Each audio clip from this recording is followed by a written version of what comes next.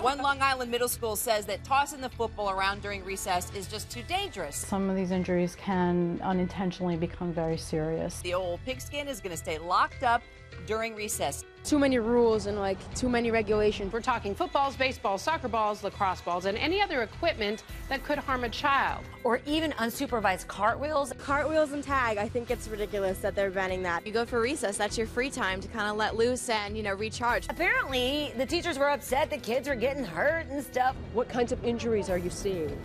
Head injuries, bumps, scrapes, worried about concussions. We want to make sure that our children have fun, but are also protected. Is the ball ban fair play or is it out of bounds? Oh, you are fired up on this one. You heard that right. A ban on footballs, baseballs, anything that might hurt somebody during recess. This has you talking big time. You're all over my Twitter, our Evening Express Twitter. And tonight, new information from the school that started this rule. Turns out that there's a lot of construction going on at the Weber Middle School in Port Washington, New York. So the school says that's why the rule was put in place, because there's not enough room to play safely. But the school district now says that once construction is over, quote, such restrictions would not be necessary. Now, of course, they're saying this after a lot of the outcry, which has people a little bit dubious. Lynn. Yeah, not what they said originally, but now they're coming out with this, right? So there are other schools out there that are taking similar steps. There are high schools in Kentucky that were advised by the Athletic Association to prevent post-game handshakes. They say they've apparently caused dozens of fights over the past several years. And an elementary school in Grand Rapids, Michigan, instituted a no tag, no chasing policy because the game was too rough for some kindergartners. Now, after some controversy there, that school taught the entire kindergarten class how to play safe. How to play safe. So why are the schools doing this? Well, the schools say it comes down to safety. I want you to check out these numbers. The CDC says more than 200,000 kids ages 14 and younger are sent to the ER every year because of playground injuries.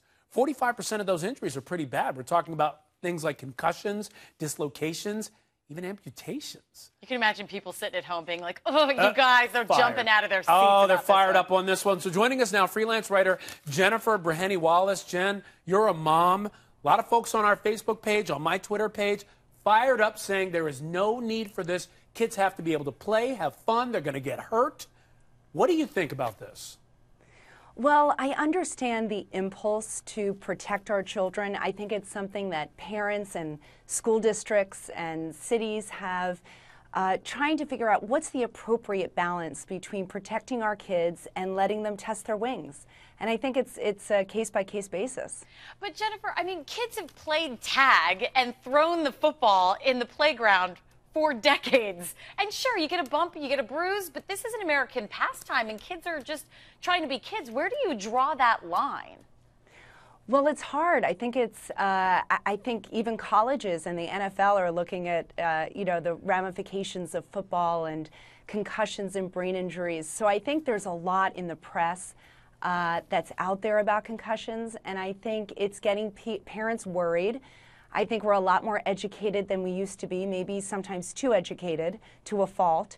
And I think it's bringing on this worry, perhaps unnecessarily. Jennifer, you have children. Would you let them play football and baseball during recess? I would let them play baseball. I might discourage the football. Even if it's just tossing it around, no tackle, just throwing it around casually? Well, no tackle, I don't mind. Flag football, I'm a huge fan of flag football. But the tackling at a young age, I have young children. The brain is still forming. Again, I'm too educated a consumer, I guess, for football. I know. These days. I mean, I guess there's just sort of this argument for people at home. It's just like kids have been playing football and tag since forever. Right. It's just, are we over-parenting our kids and over-protecting our kids where they don't get to just be kids? Well, let me say this. I'm against this because I think kids should be able to play. And here's the thing with me, Jennifer. I think scrapes and bruises and bumps are a part of life. Sure, you don't want them to get hurt badly. That happens. I mean, I broke bones as a kid. All my fingers and toes work just fine. But what do you think in terms of that? What's your perspective in terms of if a kid comes home with a scrape or a broken bone, do you say to your child, okay, no more of that game? Well, I think I say it to myself. Luckily, we haven't broken any bones, but we've had a lot of injuries. And it's something I struggle with. I'm fine with bumps and bruises.